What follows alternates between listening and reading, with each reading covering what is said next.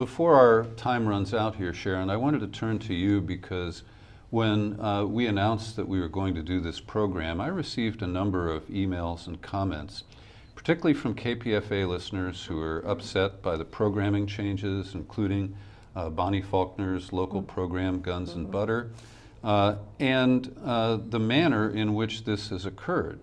And I've heard reports that the local board meetings, there are now new rules where members are not permitted to videotape or stream the proceedings, and they complain that they haven't been able to access fundamental financial reports and things of that nature. So the description doesn't seem consistent with the democratic governance model and the free speech mantra of Pacifica and KPFA. So regarding the Guns and Butter situation, let me just say I was a fan of Bonnie's show and I listened to it regularly.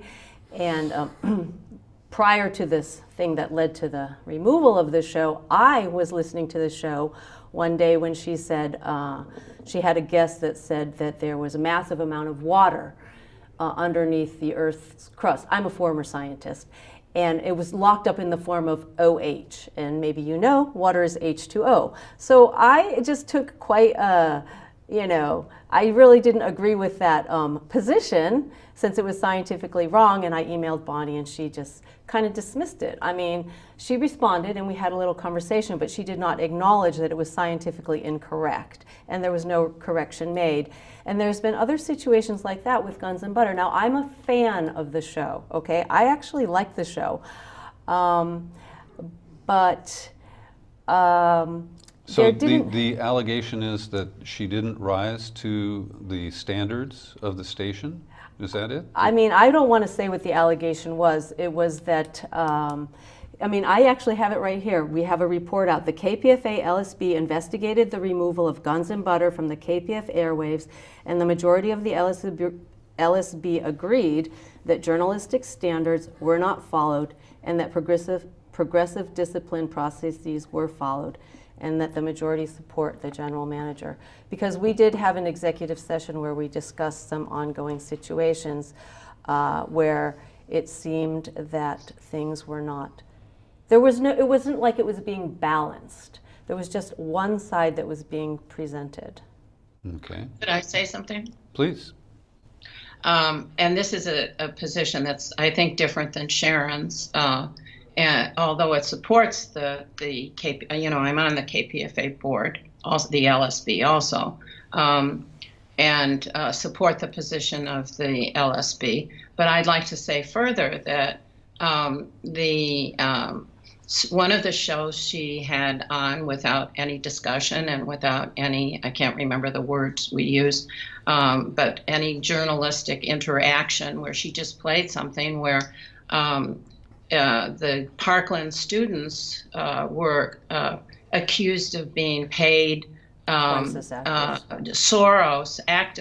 actors, and but this particular show that was the last straw, it was a show that she did a whole speech by somebody.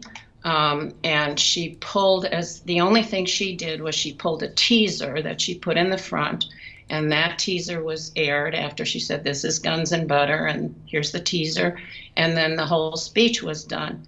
And in the speech, a lot of people have talked about the fact that it had Holocaust denier, a guy who said that the trainloads of bodies in Dachau were phony photographs, and that people in Dachau were actually walking around in nice clothes and well fed.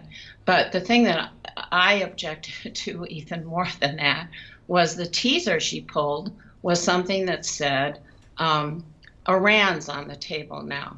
And the only way that we're going to be freed of the Israel lobby is if we attack Iran.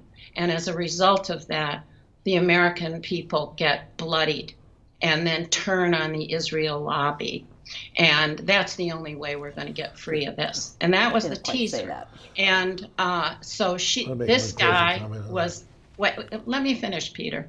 This guy was advocating a preemptive strike on another country, and he was advocating it supposedly so that we would be freed of the Israel lobby, and this was to do something that the Israel lobby is arguing that we should do, that is a preemptive strike on Iran.